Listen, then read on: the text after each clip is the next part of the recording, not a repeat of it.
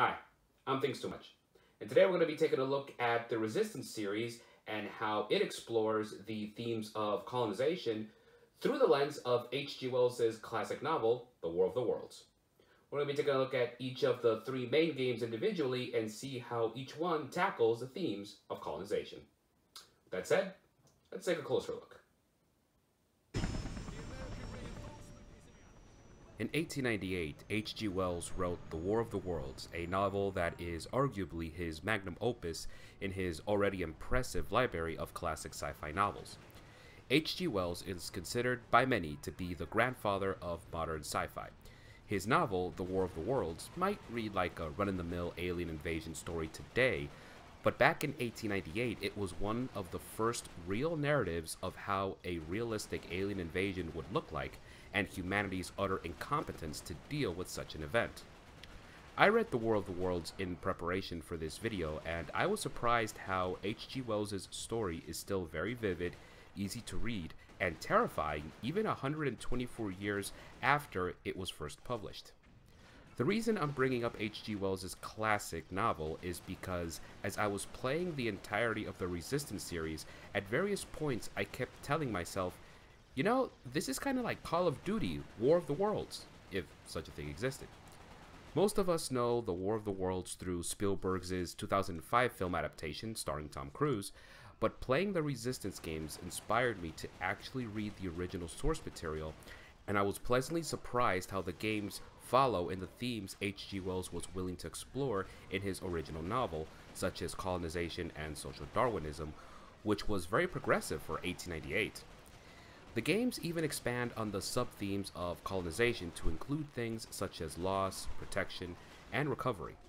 It might not seem like it at first, but the Resistance series and the War of the Worlds have a lot in common through their real-life inspirations. The first game, Resistance Fall of Man, is the one that more closely follows in the themes and narrative flow of the War of the Worlds. Before the game starts, you are given a narration of how the Chimera, a hostile alien race, somehow appeared out of nowhere in Russia sometime in 1908. The Chimera were able to infect and convert the people they came in contact with and turn them into foot soldiers and other bigger alien monstrosities. While the Chimera were able to be contained in Russia for some time, by 1949 the Chimera's superior technology and numbers were able to destroy human defenses and completely overtake Europe. World War II never happened. Instead, the game takes place in 1951 and the United Kingdom is about to fall to the Chimera. Even though the US has taken a neutral stance on the conflict, it does send secret specialized forces to fight against the Chimeran invasion, as the US knows that if the UK falls, the US might be next. This stance of US neutrality in the game is actually a nod to the real-life neutral stance the US had during Hitler's invasion of Europe. Yes, the Americans were sympathetic to the plight of Europe, but in the end, it was a foreign war, and that stance did not change until the Japanese Empire bombed Pearl Harbor. Similarly, while the Chimera are taking all of Europe, in the end, it's a foreign war, and I love how the game gets into the politics of an alien invasion, even if it's just briefly. You play as Nathan Hale, one of the specialized US soldiers sent to help the British to repel the Chimeran assault, and a protagonist that barely speaks one paragraph of dialogue throughout the whole game.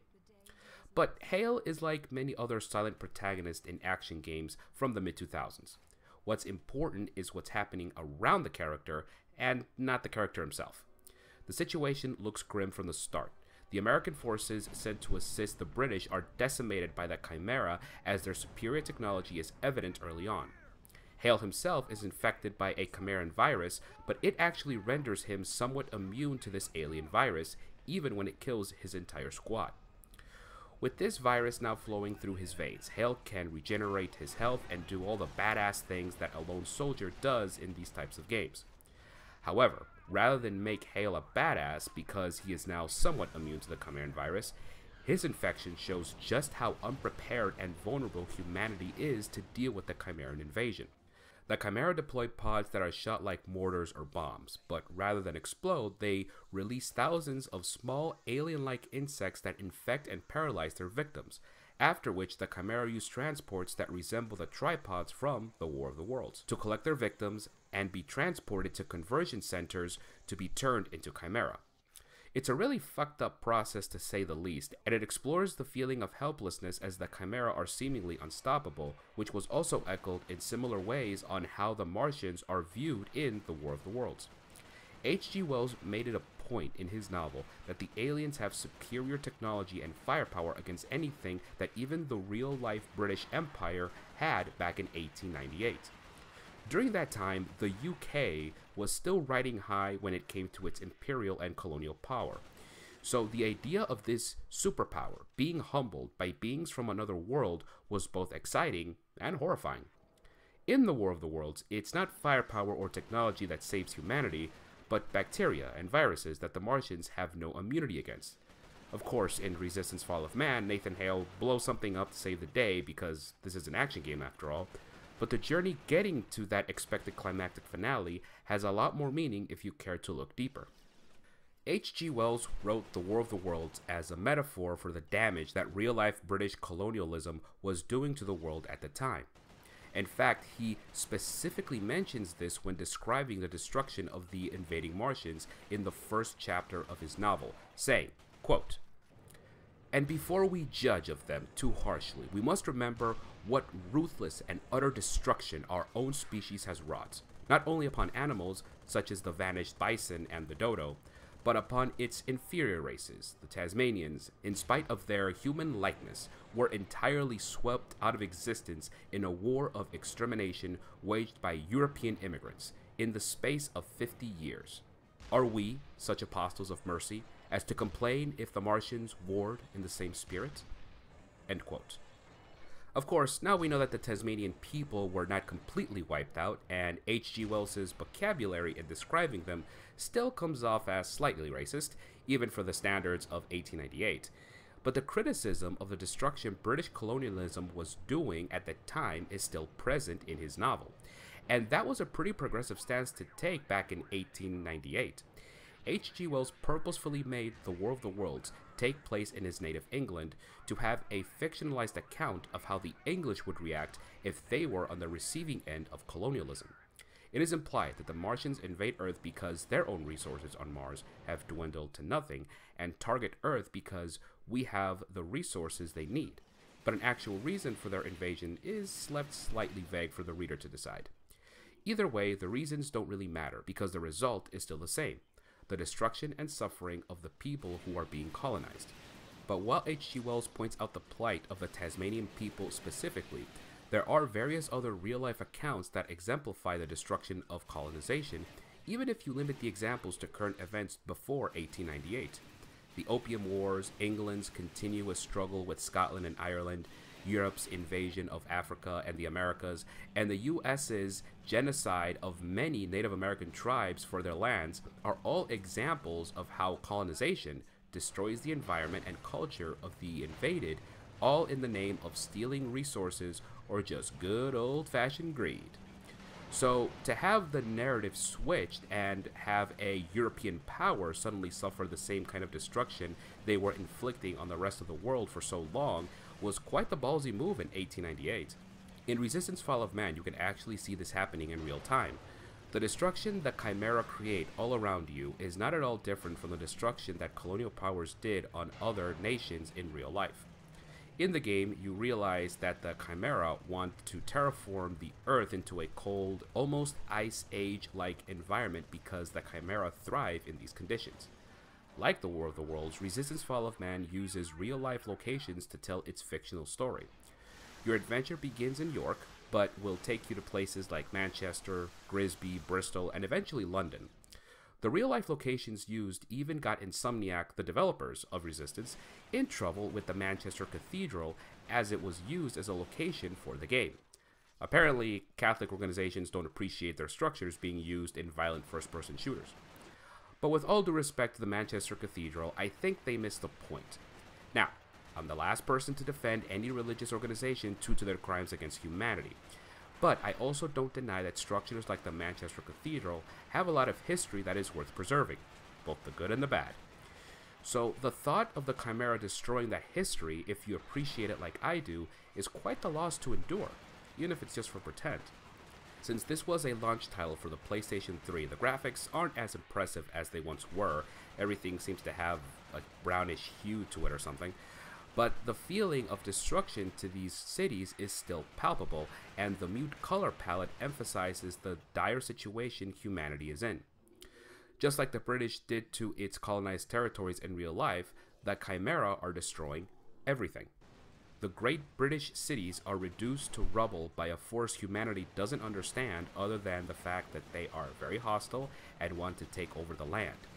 But it's not enough to simply steal the land. The Chimera want the complete conquest of the UK and eventually the world. The Chimera are erasing history and landmarks that mean nothing to them because why would they care about human history? In a similar real-life vein, why would the British care about Indian history? Why would the Spanish care about Aztec history? Or why would the US care about Native American history? The Chimera have the same mentality that colonizers from the past had. We want it, we can take it, so we will. Consequences be damned. The Chimera act on a philosophy not too different than that of manifest destiny, which was the twisted belief first coined in 1845 that the American white man had the God-given duty to colonize the West and rid it of who they considered as quote-unquote savages. When looking at it from this perspective, are the Chimera really that different from humanity after all, especially when their destruction is just as comparable to our own? The game even tackles the theme of forced conversion.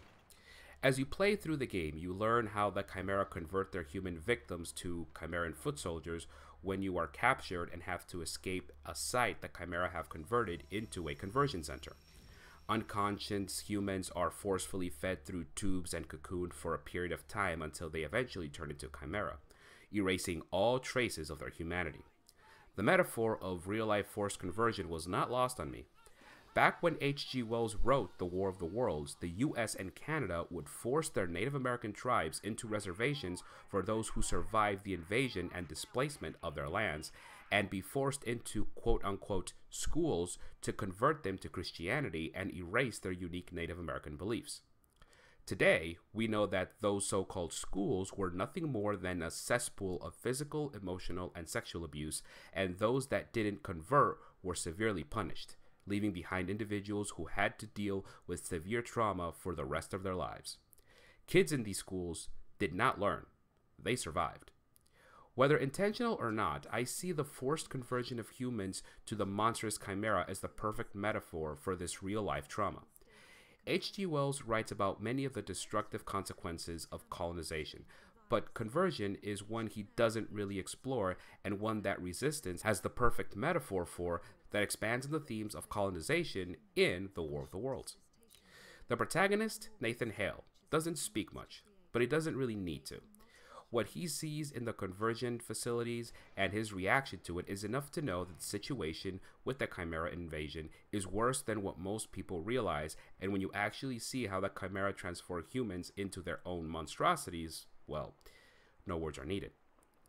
But even if Nathan Hale doesn't say much, his name has significance when historically speaking about colonization. Nathan Hale, the name Nathan Hale, was actually the real-life name of an American and Irish revolutionary who both fought during their respective wars for independence against the British, and both were executed for their anti-colonial struggles. Of course, the vast majority of the game is our nearly mute hero killing Chimera, blowing things up before destroying some structure or contraption that leads to victory, but the fact that the game developers called him Nathan Hale is no coincidence. The themes of H.G. Wells' classic novel are still there, and just like at the end of The War of the Worlds, when the Martians are defeated by their own failed immunity, the Chimera are also temporarily defeated in the game as well. But Europe is still under Chimeran control, and the war is far from over. The first game ends just like the novel does, somewhat triumphant, but with the uneasy feeling that the aliens are going to return. The War of the Worlds ends with a feeling of wariness due to the possibility of the Martians returning to Earth, but Resistance 2 wastes no time in showing that your temporary victory against that Chimera in the first game was just that, temporary. The Chimera recovered rather quickly from their defeat, and it's clear from the start of Resistance 2 that they are pissed. From the very beginning of the game, it is obvious that humanity is fighting a losing war. The Chimera are on a rampage from start to finish, and any small victories obtained by humanity only seem to delay the inevitable Chimeran conquest of Earth.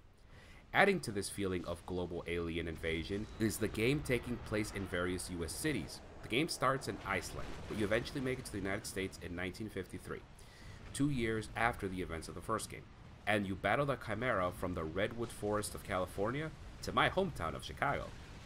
The destruction that the Chimera cause is a lot more palpable, and seeing US cities be helplessly invaded by that Chimera is quite the sight to see.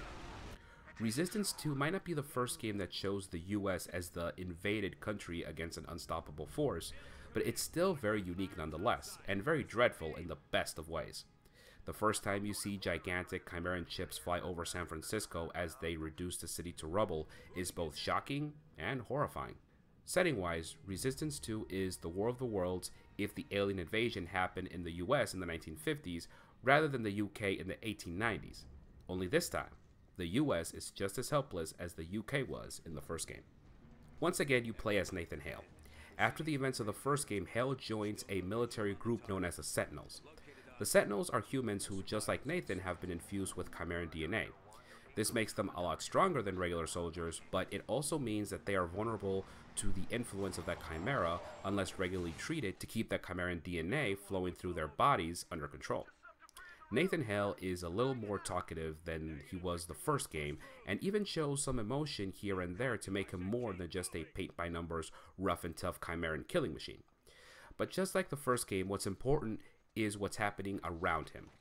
The Chimera are just as ruthless as ever, and when they finally invade the US, it really hits the player that the situation is so much worse than before, as the US, the last bastion of human hope, is being destroyed by the Chimera. But this time, there is an actual antagonist that serves as the leader of the Chimera known as Daedalus.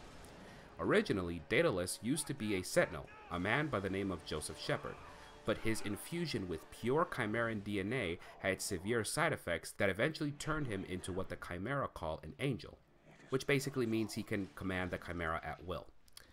Daedalus is the perfect example of another theme H.G. Wells explored in The War of the Worlds, social Darwinism. For those that might not know, social Darwinism is the now debunked belief that natural selection can be implemented into various societal factors, such as race, gender, economy, politics, etc. And the beliefs of this ideology are that those in power decide what these societal factors are and who is fit to handle what in their own view of an idealized society. Even though it's called social Darwinism, this ideology has nothing to do with actual Darwinist theories, and it's more accurate to say that those who follow social Darwinism in real life perverted Darwin's teachings to suit their own flawed beliefs to stay in power. Real-life atrocities like slavery, segregation, and genocide can all be attributed to evil and misguided leaders who worshipped at the altar of social Darwinism, Adolf Hitler and the Nazis being an obvious example. In many ways, social Darwinism was the justification that colonizers gave themselves when taking over another person's land. It's hard to justify stealing something from someone you know to be a fellow human, so instead, you need to other the person so that you create cognitive dissonance to justify your actions, especially when colonization is involved. In the War of the Worlds, the aspect of social Darwinism is pretty straightforward. The Martians don't regard humanity as equal beings at all, so why should they care about the destruction and death that they are causing when invading the UK? In Resistance 2, the social Darwinism theme is straightforward as well, but Daedalus serves as the perfect antagonist to spread this sick ideology. He might not appear much in the game, but when he does, you know he's the perfect bad guy to follow social Darwinism for a few reasons. First, Daedalus is easy to hate thanks to fantastic monster design. He has a human head in the middle of a huge squid-like body that is both repulsive yet intriguing to watch. His design is actually a nod to the War of the Worlds, since he very closely resembles how the Martians are described in that novel. Second, Daedalus is like the Hannibal Lecter of the Chimera. He is gleefully leading an invasion of Earth, knowing full well that this means the death of billions. And yet, he is polite to Nathan. He even warns Nathan in some levels to leave or else get his squad killed. Lastly, Daedalus views humanity the same way colonizers viewed the people they were colonizing, with indifferent contempt. To Daedalus, humanity is no more valuable than the ants you unknowingly step on in your backyard. He lets you know that the Chimera were actually on Earth long before humans even existed, and in his mind, this gives him all the justification he needs to wipe out humanity and reclaim what was once lost. To Daedalus, humans are just a nuisance to be dealt with, and this is enough for the Chimera to wage a genocidal war against humanity. Again, what do they care about humans? The Chimera are stronger than humans and more technologically advanced than humans, and in social Darwinism, this gives them the right to wipe out humanity off the face of the earth. It doesn't take a genius to realize the parallels of suffering and destruction this ideology has already had in real life. Just like the first game, Resistance 2 is also great at keeping the theme of colonization prevalent throughout its gameplay and story. Only this time, the scale is much grander. You feel the destruction the Chimera are leaving behind as big US cities and small towns are completely taken over by them. Fighting in small towns has an especially eerie and disturbing feeling to it. One of these small towns is Twin Falls, Idaho, which the Chimera turn into a ghost town. Civilians who were able to evacuate have done so, while others faced a fate worse than death. By 1953, the Chimera no longer need conversion centers to convert humans into Chimera and instead use pods that look like a combination of an inside-out egg and a cancerous tumor. When you see these pods being laid out in homes, streets, and tunnels by the dozens, sometimes even hundreds, it gives the player a real sense of Chimeran brutality. The pods make these weird alien moans when you get close to them, and if you decide to destroy them, sometimes a dead Chimera will collapse like an underdeveloped bird that was taken out of its egg too soon. It's in this small town in Idaho that messages from a radio man called Harry Stillman start to get dire as he narrates how the war is going on other parts of the US. Harry Stillman is based in Philadelphia, and the situation there is just as bad as everywhere else in the US. But Harry Stillman serves to tell a more normal civilian reaction to the war. His descent into hopelessness as things get worse is perfectly exemplified in this broadcast. For Radio USA, this is Henry Stillman.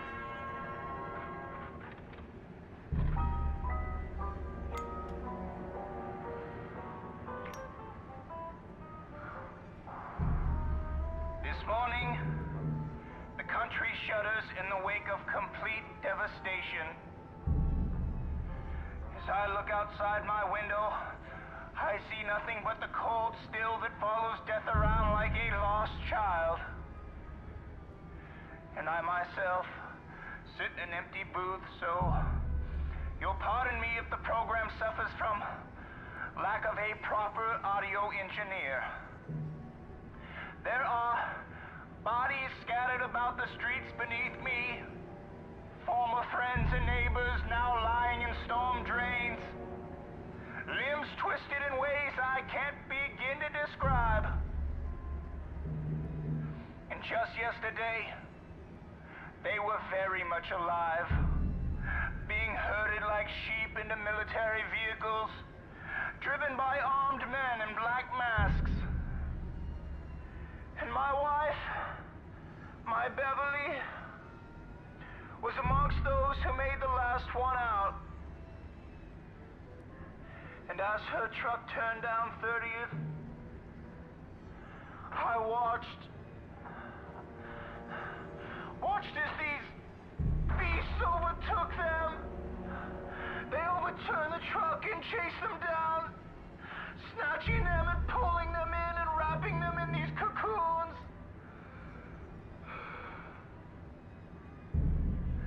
And I watched her,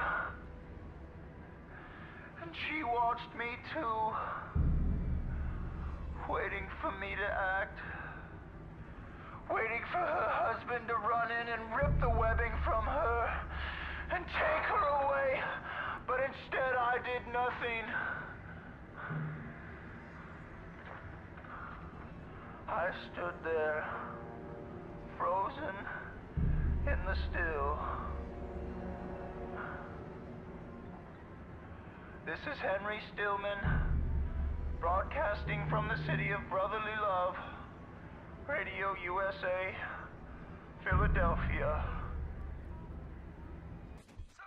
As the game progresses, Harry Stillman will lose his wife, see people die, and come to resent himself for his helplessness, even though there wasn't much he could do in the first place, before eventually deciding to, quote-unquote, go for a walk, implying that he lost all hope and will give himself willingly to the Chimera as a form of atonement for not being brave enough to save the ones he loved. Fighting in big cities also gives you a feeling of exploring a ghost town, but the big buildings and recognizable landmarks are very effective in letting you know that, not too long ago, these cities were full of life. My home city of Chicago is used to represent one of these great cities being taken over by the Chimera, and if I may geek out for a bit, playing this section of the game brought a huge smile to my face. I loved how Resistance 2 tried its best to imitate my home city, and, to their credit, they did an amazing job.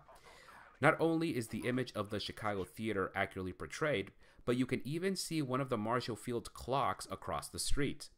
They're on the wrong side of the street, but at least it's there, and I appreciate that. The trains also resemble how the Chicago CTA trains look today, but considering this is a 1950s interpretation of Chicago dealing with alien invasion, I can let that slide. But to me, the one thing that makes me praise Resistance 2's representation of Chicago is the addition of the real-life Du Sable Bridge. Today, this bridge can be found in downtown Chicago on Michigan Avenue, and its four corners are murals that show the discovery of Chicago. While these murals are important in telling the founding history of Chicago, they also show that the founding of my city came at the expense of the native Potawatomi people. One mural in particular shows American forces, quote-unquote, heroically defending Fort Dearborn against the Potawatomi. Fort Dearborn was built in 1803, and it is seen as the structure that began the construction of Chicago. It was also rightfully seen by the Potawatomi people as an invasion of their land, so they attacked it and killed many of the colonizing Americans while taking others prisoner. The fact that this bridge is present in the Chicago level of Resistance 2 is no coincidence. Chicago has no shortage of iconic bridges thanks to the Chicago River cutting through the city, and yet Insomniac chose this bridge specifically. The Du Sable Bridge murals are the story of how Chicago started its great and amazing history, but they are also a story of colonization, one in which the Potawatomi people were eventually forced off their land. For most people that don't live in Chicago, this bridge might seem inconsequential, but for myself and many Chicagoans who also love Chicago history, this bridge is an obvious hint to the themes of colonization that Resistance 2 is continuing with. While Resistance 3 is my favorite game in the series due to its revamped gameplay and better focus on individual characters, Resistance 2 has my favorite ending of the whole series. Through necessity and lack of time, Nathan Hale does not get treated to keep the Chimeran virus flowing through his body under control. In the final level of the game, he is told that he only has a few hours before he is converted into a Chimera. So to make his last few hours as a human count, he decides to kill Daedalus and deal a huge blow to the Chimeran forces. Through great difficulty and sacrifice, Nathan Hale kills Daedalus and arms a nuclear warhead and destroys a Chimeran armada. But the plan ultimately backfires as the nuclear explosion inadvertently opens a wormhole to the Chimeran homeworld, and when Capelli, one of Nathan's Sentinel buddies, finds Nathan, he has completely succumbed to the Chimeran virus. Capelli has no choice but to kill Nathan. I loved this ending for its dreadful nature. After all the gung-ho action, all the Macho Man bullshit, and all the sacrifices humanity has made to defeat the Chimera, humanity loses. There's no doubt about it. You lose. All you did was delay the inevitable. I know I sound like a broken record by saying this, but that is exactly how real-life colonization happened for many who were colonized. Many native people fought back against their colonizers, but for the vast majority of them, all they could do was delay the conquest of their lands. The ending is pretty ballsy for an action game, and it leaves the series with an interesting question for its third game. Where can you possibly go when everything has been lost? The answer? You rebuild with whatever is left and fight to protect what you still have. That's the answer given in Resistance 3. And through a change of protagonist and a more personal story, you start to understand why those that are colonized would still fight under the banner of resistance even when everything seems to be lost. You play as Joseph Capelli, one of the Sentinels from the last game, and the man who was forced to put down Nathan Hale after he succumbed to the Chimeran virus at the end of Resistance 2. However, even in death, Nathan Hale had one last gift to give humanity. From his dead body, a vaccine for the Chimeran virus was created to prevent any more humans from being converted into Chimera, without actual pods, that is. But even with this major breakthrough, it seems to be too little, too late. By this point, the Chimera have ratcheted up their offensive on an already strained human resistance and hope to wipe out humanity before the Chimeran vaccine can turn the tide of the war. Joseph Capelli is dishonorably discharged from the military for killing Nathan Hale, even though he had no choice. However, this gives him an opportunity to live a simpler life, or at least as simple as it can get in a world ruled by the Chimera. Resistance 3 takes place 4 years after the events of Resistance 2, and in 1957, things are even worse for humanity. As you start the game, Joseph lives in a small settlement hidden from the Chimera, with some of its inhabitants living underground. Joseph now has a wife and a son, and this serves as the anchor for the entire game. Joseph was basically a badass space marine in the second game that killed Chimera left and right with his overpowered Gatling gun, but in the third game, he's a more grounded character to fit a more grounded tone. The game accomplishes this by being simpler, story-wise, than the games before. Joseph Capelli isn't fighting for glory or country. Hell, he isn't even fighting to save the world. He's fighting for his wife and child, because that's all he has left. Resistance 3 has less direct inspiration from H.G. Wells' novel, The War of the Worlds, but does expand on its colonial themes by exploring what those who are colonized do to protect whatever they have left when resistance is nearly broken.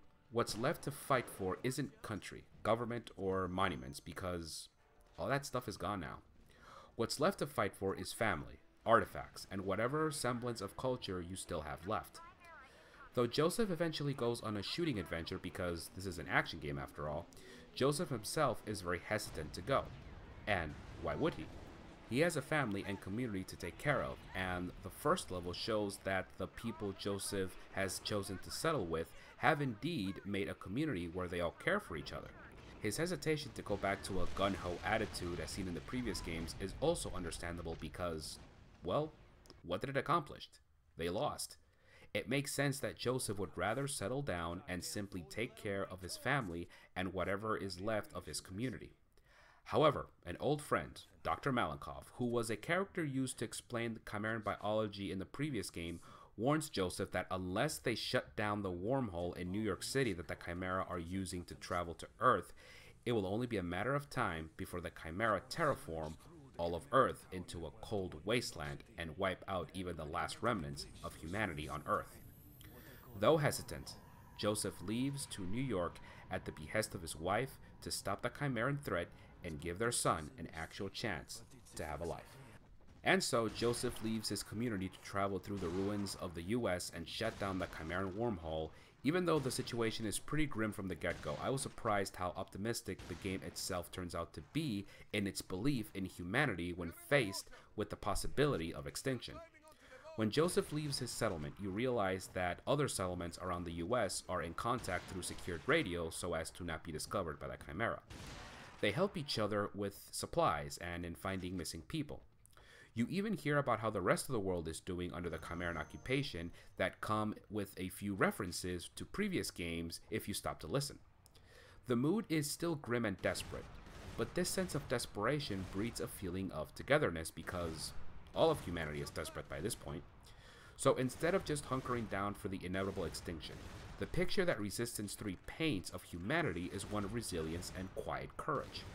Joseph will come into contact with other settlements and resistance groups along the way, and while the initial contact with most of these settlements might be tense and even uneasy, by the end, most of these settlements will assist Joseph in his mission to reach New York City and shut down the Chimeran wormhole. After Joseph's memorable battle through the Mississippi River, Dr. Malenkov becomes seriously injured and Joseph encounters a resistance group led by a guy named Charlie. Charlie first comes off as a slimy character. He agrees to provide Malenkov with medical aid, but only in return for Joseph's chimera killing services. He also promises Joseph to provide them with a plane to get them to New York City once Joseph returns the favor to get power supplies that they have to steal from that chimera and kill as much chimera as they can along the way. There is a nagging feeling from the player that Charlie might go back on his word and try to screw over Joseph once he fulfills his part of the bargain. But he doesn't. Charlie keeps his word to Joseph and even returns to save Joseph in the final parts of the game, going all the way to shut down the Chimeran wormhole alongside him by the game's end. A religious settlement is also portrayed in a similar way. On their way to New York City, the plane Joseph rides on comes under attack and he falls off as a result.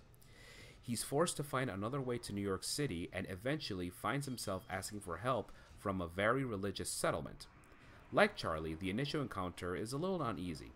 At first, the settlement is portrayed almost like a religious cult, where the people put all that happens, both the good and the bad, as the plan of the Almighty. They refuse to leave their land because God gave them this land, and it should be the will of the Lord as to whether they defend their home or die trying. I'll admit, at first I saw this as criticism of religious fanaticism, because at some points during your time in the settlement, it does seem that way, even if it's just brief.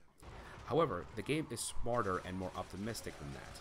I came to realize that while I might have seen the settlement's commitment to religion a little off-putting, to them it was the only thing keeping their settlement together.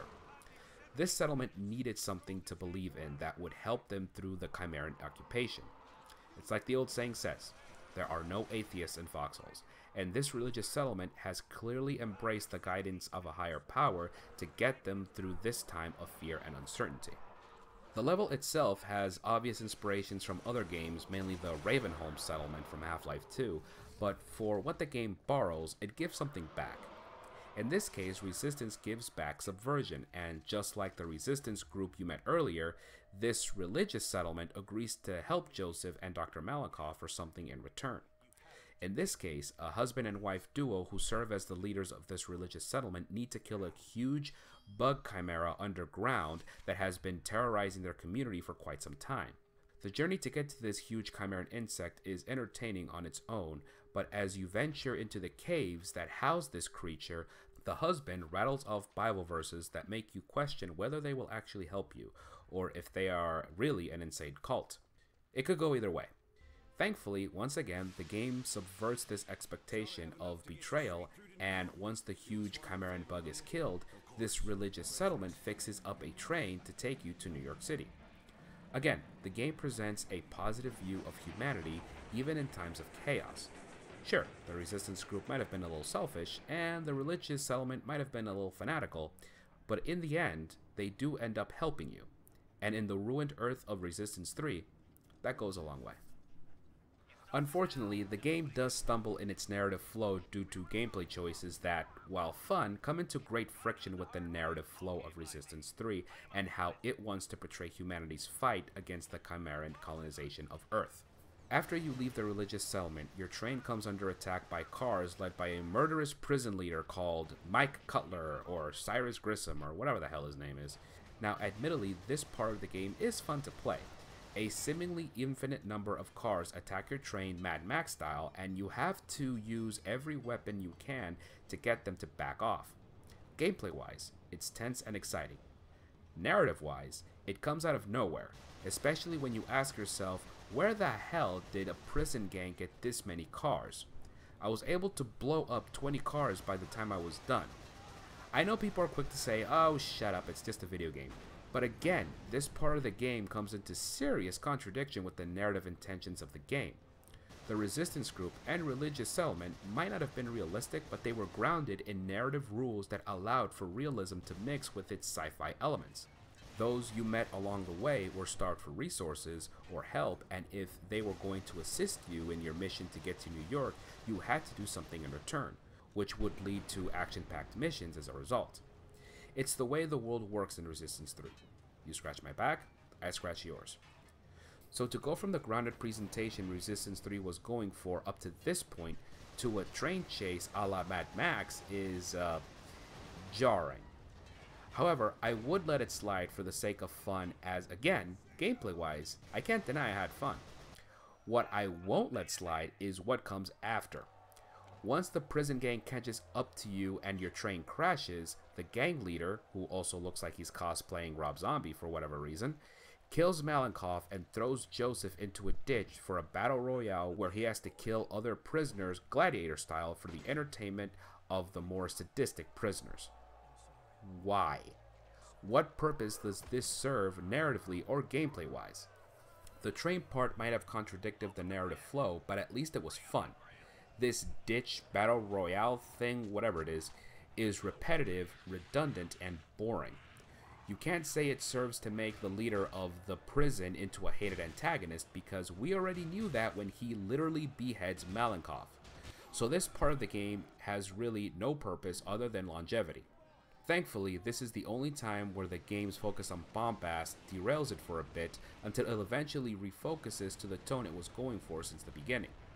Once you are finally able to explore the prison, a fellow prisoner aids you in your escape and, to the game's credit, it doesn't show every prisoner as a sadistic lunatic.